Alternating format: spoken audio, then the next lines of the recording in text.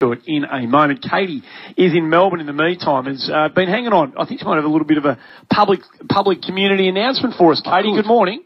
Hi guys, thank you so much for letting me take a break from sport for a minute. Not at all. I appreciate it. I've got an event for girls with Asperger's on Sunday that I've been spending weeks and weeks putting together at the museum.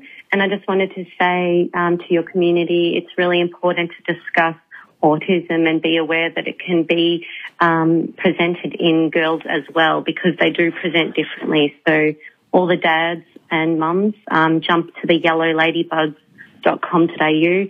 It's a great place to get support and information on that. Yellowladybugs.com.au. What's going on at the museum on Sunday, Katie? We've got a private viewing for the girls so that it's a bit quieter, and then we've got some great sponsors providing some balloons and cupcakes, face painting, and just a private little tour. So thank you, Melbourne Museum, and all our sponsors. And Katie, your daughter has the condition. Yeah. Is that correct? Yeah. Is that correct? Yep, she's got Asperger's. She's in primary school. She's very clever, but she doesn't understand social cues.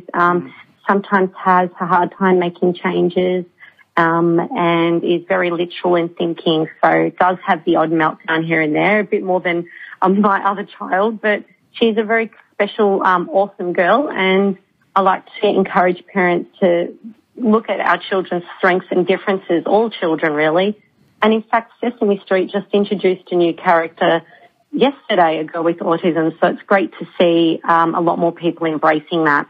Katie, your little girl's got a fantastic mum. Yellowladybirds.com.au is the place. Yellowladybugs.com.au. Oh, what did I say? Yellow Lady Birds, did I? Yellow Lady Bugs. Yellowladybugs.com.au. Thank you. Good on Thank you to all our volunteers. Thanks, guys. Have a great day on Sunday, Katie. 7:11.